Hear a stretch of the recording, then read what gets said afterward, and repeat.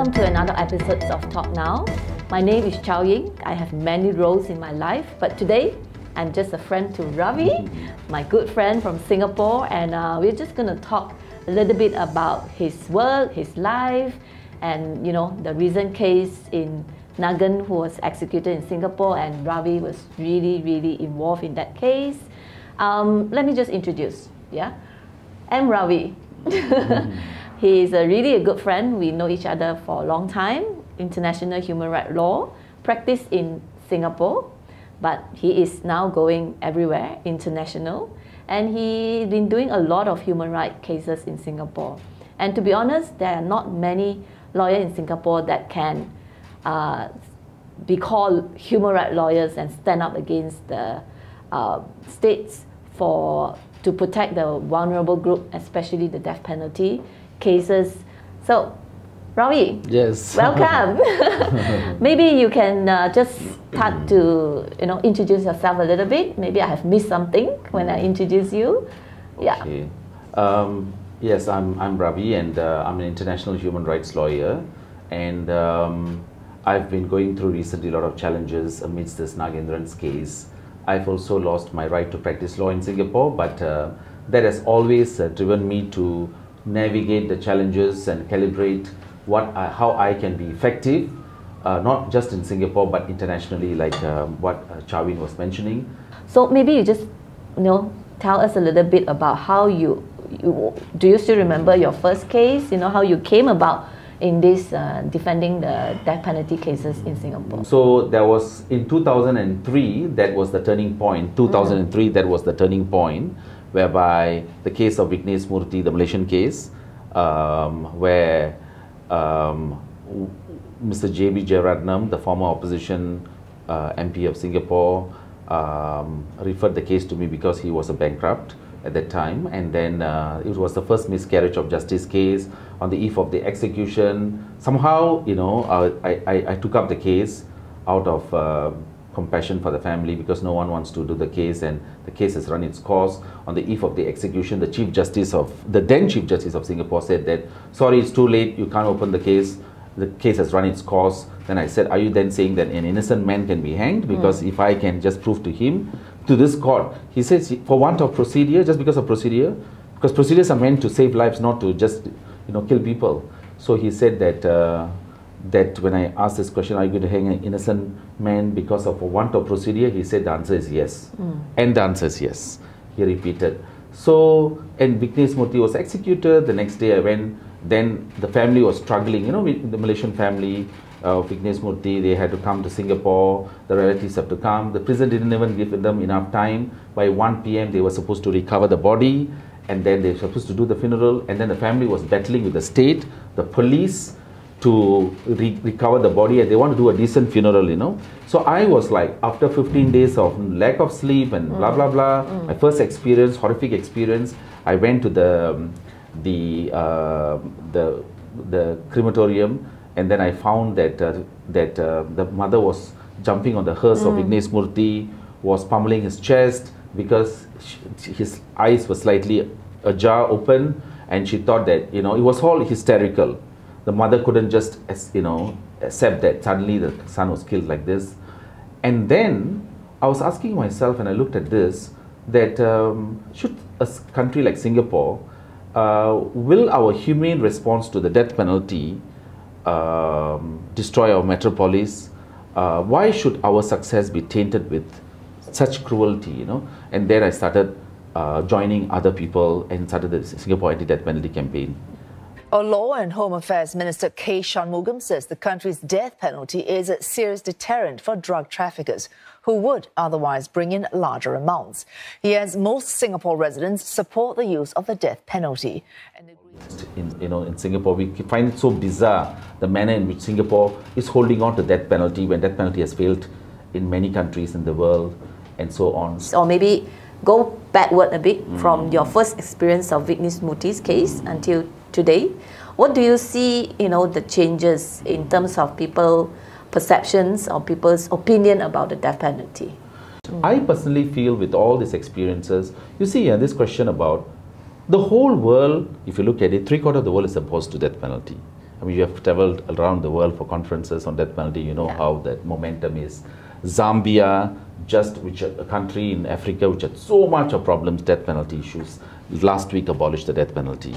You know, the president announced. So we see that the world is actually generally opposed to death penalty. It's not just you know, some European countries and so on. So with that momentum moving, I know that this death penalty will be abolished in Singapore at some point. The question is, how many Nagendrans are we going to lose? Yeah. How many Pauzi, another Malaysian Sarawakian, who also has IQ 67, intellectually disabled, he's also going to be executed anytime. I think we got to really, really focus on that as well. Yeah. You know, the Nugget case, the civil society actually organized a protest in the Speaker's Corners, and it was really surprising that more than 500 people actually came out to support that campaign. You know, do you see that changes? Do you see that people are actually opening up? We claim the freedom. You know, freedom is never given to us on a silver platter, right?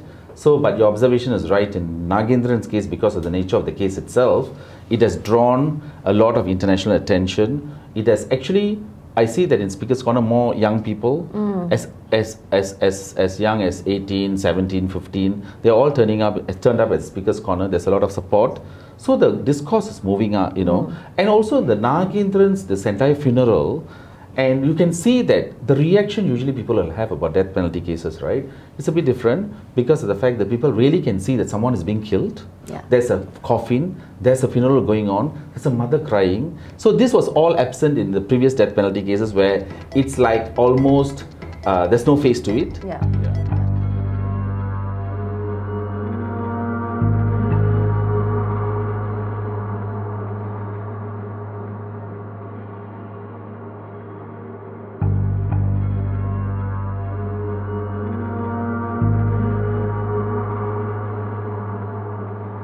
Singapore has this very weird thing. They will take pictures of the death row inmates a day before the executions. And I have seen like propaganda photo, nicely dressed, before, just a few days before. And then the next picture you see is a coffin, right? It does really have the impact. But why is it that there's such a weird thing of having this photograph? I mean, how would the family, I'm sure you deal with the family a lot, how do they perceive these pictures things? I think that, you know, like they used to say that, you know, China, they will just ask the family to buy the bullet or something like that, or to choose or something like that. So in Singapore, I think that this kind of macabre, this kind of whereby, you know, it's another form of punishment. What is the reason cruelty. for the I really find it, until today, I cannot figure out the reason. No official response on this. In fact, I've questioned that in my book called Hung at Dawn, which I published in 2005, where I raised this. I was shocked when I received the pictures from the mother of this lady Lakshmi, Madam Lakshmi, whose son Shanmugam was executed. And then she said that these are the pictures they gave just before he was executed. And it's like so many pictures, like he is like a model behind the table, giving, and all in suit. And then you give the family, and then they hang that picture. I just don't understand why they have to do all this. And that is why this kind of cruelty is just unbelievable. So is there any particular incidents, you know, that really stuck in your mind when you see the, you know, the family? Any particular one? No, actually, there's this thing about Vignesh Murthy's one, which had the biggest impact on me, because the first time I see that you know, the state is like snatching away the body from the family, and the family want the proper funeral. You know, for the Malaysian relatives come, and they are poor just because they can't afford the money. You know, I mean, that's the reason why they couldn't send it to the. So I stepped in to use my own savings to send the body to an embalming services. In the end, they charged me like $8,000 for the funeral. I have to do all these things. But what I'm saying is that it's transferred trauma that over the years I go through. The funeral, I go through with the family, I go through, and financially I'm also ruined, because each time I try to support as much as possible. But coming out of it, again, I don't have a proper rest. So over the years, it also, like, you know, we do it at high personal cost as well. You know? So it is a culmination. I mean, like all these things just tell us why are we all doing this at the end of the day. It's because it is so fundamentally wrong for the state to plan an execution of an individual. You are perpetuating so much of violence. How are we going to teach a young kid who's watching this, you know, that to murder a person? Yeah. Like Nagendran, I mean, it's so bizarre that they can just kill an intellectually disabled boy. And it's just, I mean, just put yourself in a situation of the family. You were waiting 6 o'clock in the morning in your home, knowing that your son is going to be killed. Okay, now, and you can't do anything. Now I'm going to ask you a question. No! Instead, you know, is that how would you respond to those people who say that, oh, you know, how about those families who are fed potentially about this drug? Yeah, I mean, I think... They also have the feel, yeah. Well, I think this is not a simple, you know, using the death penalty to say that you solve a complicated social issues like drug addictions. Yes. It's just a lazy way and it's not effective. You know, everybody will say that let's kill those people who traffic drugs or courier drugs. But the issues of drug addictions in a society keep going up, and it is actually because of other issues that leads to that. Because I'm also saying this is because, you know, follow up to Nagendran's case in Malaysia.Now and other Malaysian media that I read about this, they posted about Singapore's, again, a group of guys, you know, traffic drugs. Look at this, you know, oh, that's the reason why death penalty should be imposed. Again, it's the reverse, because the fact that death penalty, it has failed, because if there is justice, it should also bring the mastermind there, the people who create the problem, not the mules. You know, they are not the source of the problem. So if you can't bring to justice the masterminds, then just bringing the mules doesn't give justice. Yeah. That's a simple, you know, my response to that. But do you think that the mastermind deserve a death penalty also? No, it's not so much that mastermind. If you impose death penalty on mules, then you should then be more effective in cracking the entire death penalty scheme. You can't crack it because masterminds are so powerful. Have you ever got a mastermind? If you have not, then your system has failed, which is why people have abolished death penalty, because it's useless. Exactly, yeah. I think even in the United Nations, it was like a consensus among all the countries that death penalty or punitive punishments is not solutions to the drug problems. Yes. You know, it has been proved in many countries, but Singapore, Malaysia, we still have the death penalty. I mean, like, see, in Singapore, Singapore is an international financial city. So is Hong Kong. Yeah. You know, they always mention about Singapore. Oh, Singapore is an international financial city. We have to protect the society and all that. You mean to say Hong Kong has not protected the society? Yeah. Hong Kong, there's a study shown that HongOng and Singapore, there's a comparison made, and Hong Kong is successful in deterring death penalty without, deterring drugs without death penalty. Yeah. And also murder and so on and so forth. Can Singapore just look at that studies and see how they did it? Why are you like so obsessed with killing that you don't want to see it? And there is a link with Malaysia. I think if this show is a Malaysian now, and you have handled a few of the Malaysian cases in Singapore, what do you see the similarity? You know, what should Malaysians do actually? No, actually the thing is that what Malaysia is doing currently, which is a moratorium on death penalty, which is very good, because they are taking steps to abolish it, or at least have a discussion, because Malaysia has recognized that that death penalty is not a deterrent, and therefore we need to sit down and discuss. How long it takes, that's another question altogether. But the fact is that during this time, they have recognized that more lives unnecessarily shouldn't be lost. I think Singapore should take a similar approach for a moratorium and sit down properly. But the thing is, you know, Singaporean will say that all these Malaysians come in, you know, and bring drugs in. So why should we give them, you know, an opportunity, a second chance? But here in Malaysia, we are also saying that, you know, look, there are circumstances to these families and to the cases.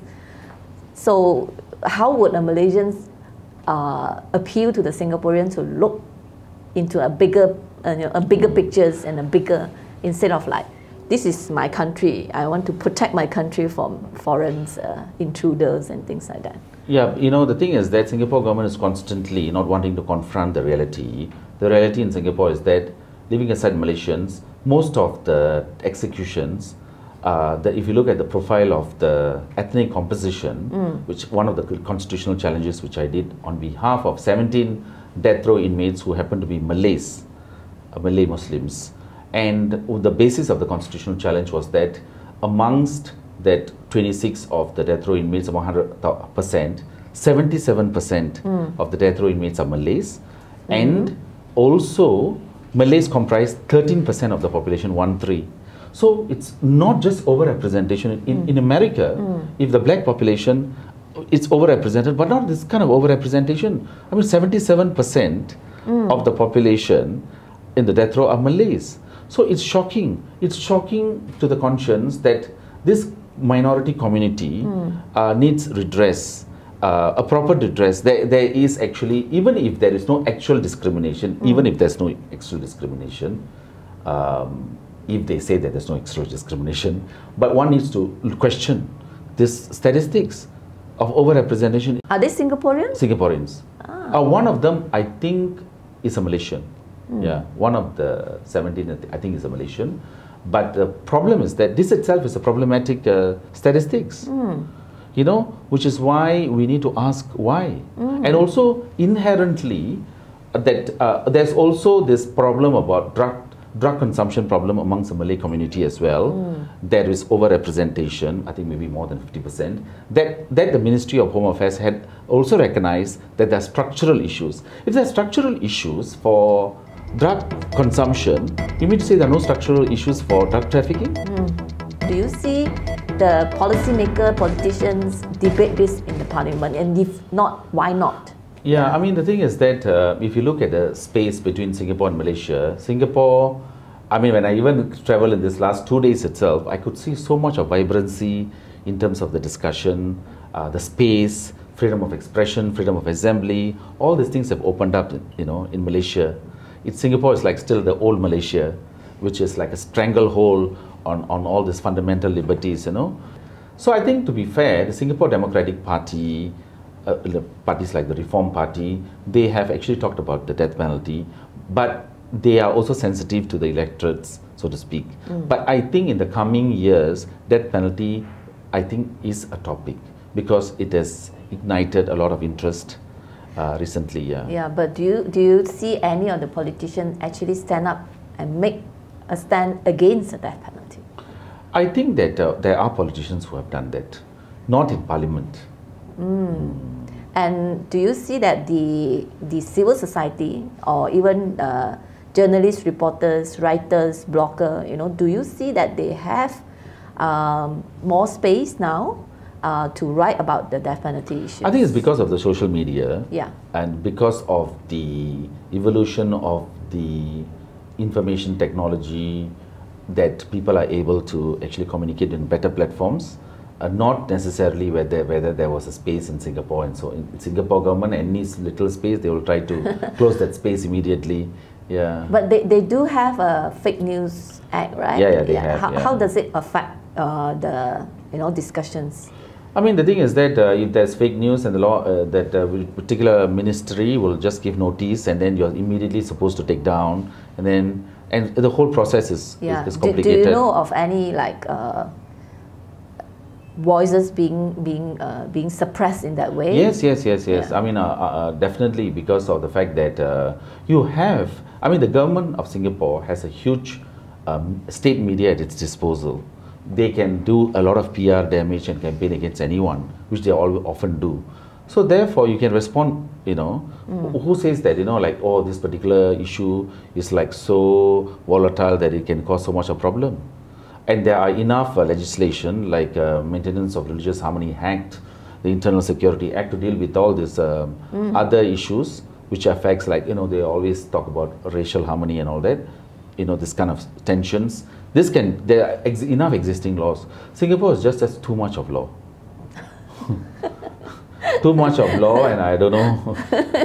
You see, when a population is just over-regulated, Before, when you want to smoke, you have to think so hard. I mean, can you imagine a smoker will become actually a chain smoker because of that, the stress. Yeah. You know, you have to find how many meters, and then you find some meter, then you got to find distance, and then you got to don't know what, so many things. But the government says that Singapore is a safe place. You can walk in the middle of the night, you don't have to worry about things. Which is why Singapore is the most stressed society. I mean, there's so many surveys, Singaporeans are not having enough sex, and then the most stressed up society in the world. So, and Singaporeans are the most unhappiest in the region. So your economic growth and all that, does it really help? I mean, like so-called economic growth, does it translate into real happiness? I mean, you want to have money is because you want to be happy, right? You want to be satisfied. But if it does not bring you happiness, if it brings stress and unhappiness, is it real growth? So I'm coming back to you because you have gone through a lot of stress periods, right? You know, and just now you said that every case that you did have put on you some impact, right? So how do you actually deal with it? And the last few questions, we don't have a lot of time. Is your recent case on Nuggets? You know, you have fought so hard. We have seen, you know, what amazing work that you have done, but at the same time, it comes with a huge cost, right? So how do you deal with that? What's happened actually? The simple way I deal with that is to have kopi o. I mean, that's basically my own sense of I know. Humor. This is humor. Yeah, this is Ravi. Nonsense, you know my nonsense lah. So my own sense of humor to stay sane in Singapore. Yeah. Because I think, you know, they will declare you this, they will declare you that very easily. So I think that I think it's also my spiritual notion to life about the transience of this whole life and my basically philosophy, Hindu philosophy towards my own existence and my connectivity to the universe that gives me the inspiration and the strength. Otherwise, you'll be like very frustrated. I don't have that kind of bitterness against my country or the people or anything of that sort. People always will say, "Ayya, you do so much for Singaporeans. Don't bother about them lah. You know, just have good life like other lawyers. You can be successful and all that. You know." But I just feel that if I don't do this, I won't be who I am. In the sense that not so much popularity or anything of that sort. It is just it sits in well within what I feel as a human being that I should do during this journey. So so we also see that, you know, Nagan's mother have to file the application. She has to appear in court herself. You know, why has Singapore come to this stage that, you know, the mother herself have to... It is very, very clear that it has come to a toxic stage of fear. You know, lawyers, like even leave Nagendran's case, Dachina Murthy, a court proceeding is going on and the state can actually just, you know, they're going to execute a boy whose hearing is actually in 2 weeks or 3 weeks away. And then, it's a perfect case. Any lawyer will win this case. It was so clear. But a winning case, not an abuse of process kind of a case. But we went around asking for lawyers. I mean, they went around asking for lawyers, the family. But no lawyers want to, you know, even turn up. And they're very frightened about this cost order and stuff like that. So if lawyers are frightened, that tells a lot about society. They're supposed to be the vanguard of rights. It's not like Malaysia Bar Council, which champions people's rights. Even Nagendran's case, police came and just took some particulars of the lawyers. But no one is like really frightened. You have that solidarity and support and courage here, you see. But we don't have that. So lawyers are individually targeted like myself. But I developed some skills to navigate and so on and so forth. But that does not mean that I don't have my own anxiety. I don't want to pretend like I'm a hero. I go through my challenges. I mean, you have seen me over the years. So it's just, so again, it has put a very difficult situation in Singapore that it has come to an oppressed state whereby even lawyers are so frightened. So Rayu, you were born in 1969. Oh my God! Sorry, I reveal your age. I'm so sorry. But so you are that generations of Singaporeans. By the way, you are. Okay. So I mean, so what do you? I mean, in these generations that you grow up in Singapore, you know, in a bubble, the propaganda from the government. Do you see difference from the old generation, your generation, and the future generation? No, you see that generation of the 60s. They all.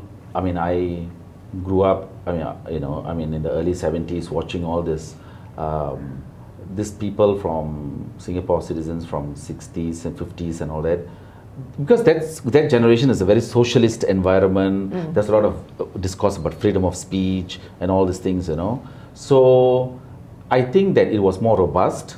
But now, because of the information technology and internet and so on and so forth, the younger generation are definitely questioning. They're questioning everywhere. So I think that there will be a shift in Singapore. If the government doesn't realize soon, I think they're going to get a tight slap at the next general election. And it is coming. You know, like for example, they slapped me with the cost order. The public is slapping them back by paying up the cost order as well. Yeah, that's true. Yeah. So how do you see way forward? The way forward is that we have to continue to march forward. Like for myself, I don't want to throw in the towel and say that, oh, I ran away from Singapore. No, I will stick to the fight. I will do what is right. I will connect myself with the world. The world is out there, which is watching what's happening in Singapore. Singapore cannot bullshit itself its ways like the way it has been doing. Thank you, Ravi, for this really lively interview. We really hope that Malaysia and Singapore both work towards the abolition of death penalty for all crime, you know, in the future. Thank you very much, and so till the next episode of Talk Now. Thank you. Goodbye.